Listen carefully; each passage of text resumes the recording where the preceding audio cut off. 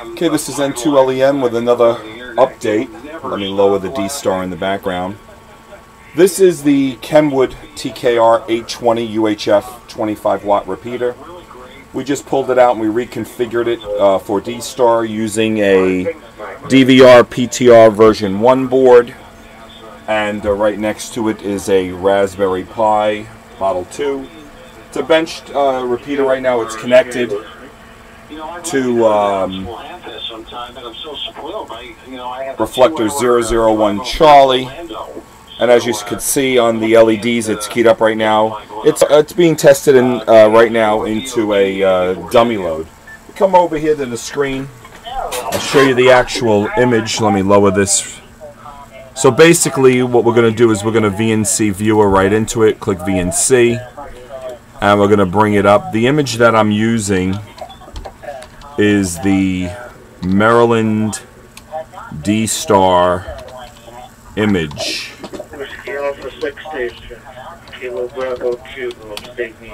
Hold on one second. Let me put in the correct password.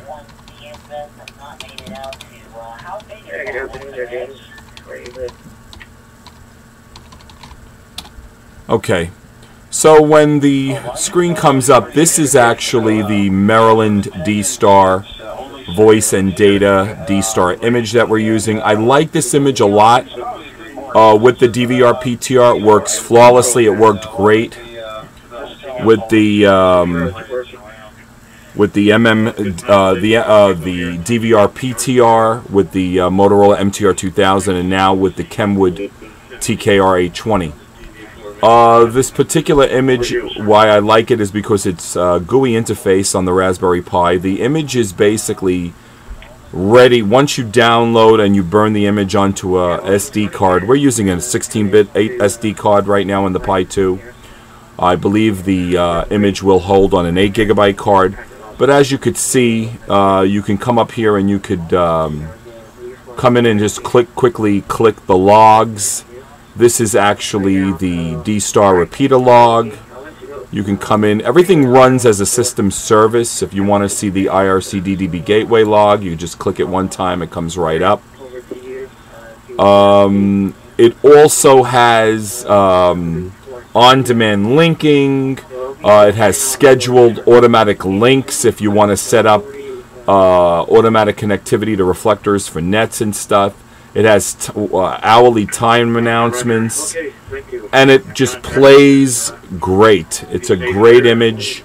Once you install the image onto the SD card, you boot up, and then you could literally begin the configuration for Dstar repeater, and then configuring the information for IRCDDB gateway. And once you're done, once you configure it and you get it all set up, you're up and running.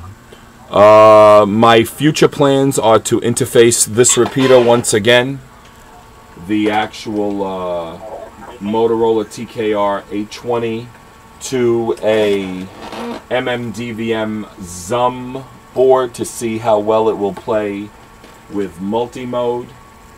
And with that, hopefully it'll play pretty well.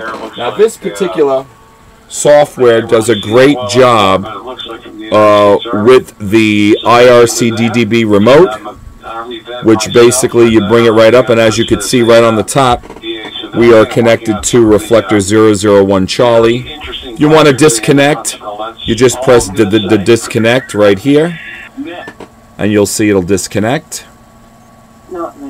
And if you want to connect right back up to reflector, you see I have 001 Charlie in the favorites. You just basically connect, and we're connected right back up. This is N2LEN saying best 7-3.